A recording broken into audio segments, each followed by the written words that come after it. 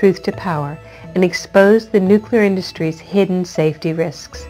So once again, thank you and enjoy this audio update. Hi, I'm Arnie Gunderson, Chief Engineer for Fairwind's Energy Education.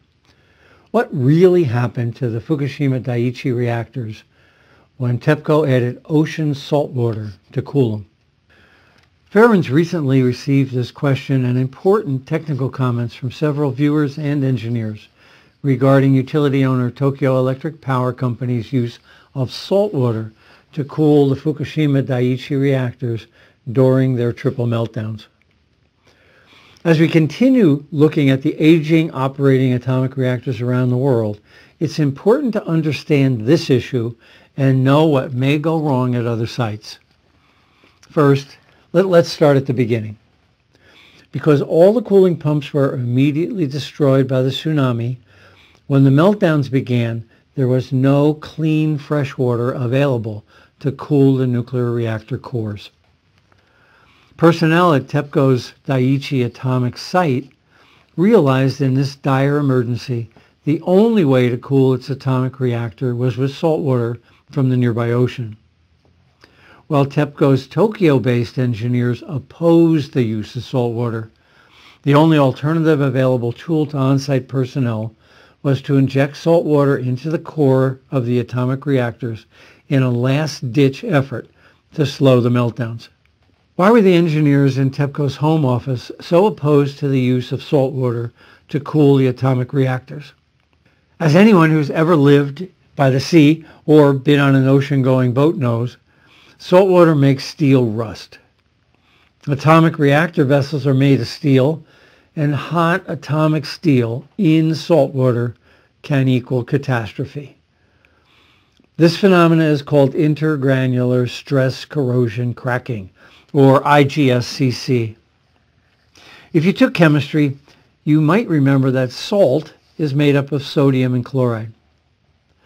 It was the chloride ion that is very aggressive and viciously attacks steel.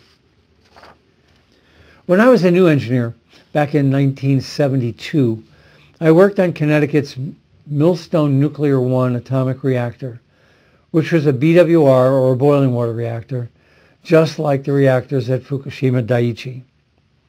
Millstone Unit 1 had blown a pipe in its condenser, allowing salt water to enter the atomic reactor. In less than 15 seconds, the chloride concentration reached 15 parts per million inside the reactor, causing all the stainless steel neutron monitors to crack and fail, leaving the plant staff with absolutely no idea what power level the reactor was operating at. The subsequent shutdown, which the nuke industry calls an outage, lasted almost 1 year, during which most of the stainless steel piping associated with the reactor had to be replaced. During this serious reactor event, in which vital reactor safety systems were compromised in only 15 seconds, I received my first lesson in nuke speak and the nuclear industry's effort to manage messages delivered to both the federal regulators and to the public. In my report, I called this major mishap a, quote, serious saltwater leak. But my boss changed my wording to call this mishap, quote, a saltwater intrusion.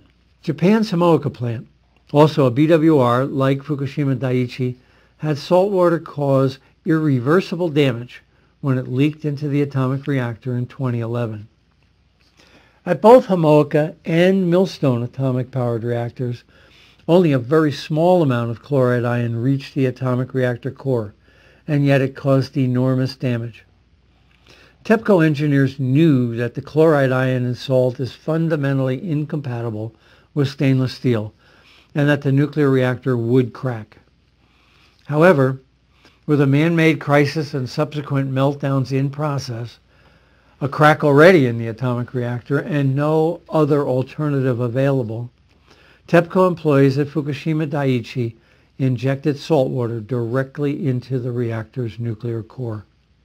After the salt water was injected, 4 forces were at play. First, the salt water immediately helped to cool the atomic meltdown. And While cooling down the meltdown was critical, the other three results were terrible. When the salt water was injected, the chloride ion from the salt viciously attacked the nuclear fuel, the internal structures inside the reactor, and the walls of the reactor.